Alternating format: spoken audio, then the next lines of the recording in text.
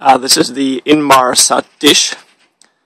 It's made from an old Astra satellite dish, which was on the trash. Someone had thrown it away, so I thought it's good use for Inmarsat. It's only 60 centimeters in diameter.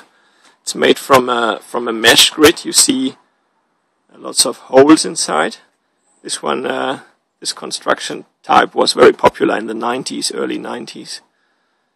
And I simply cut it off the LNC holder. You can see it here. I chopped off the top part and used just the bottom part to put some screws through for the reflector backplane for the Helix.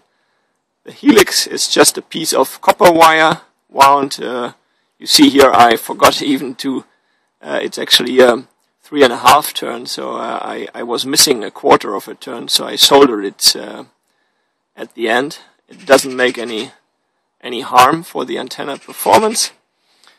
So that's about it. It's a 3.5 turn Helix and an SMA connector, because that's what I had in the junk box, and a little preamp sitting here, and a cable going into the radio room.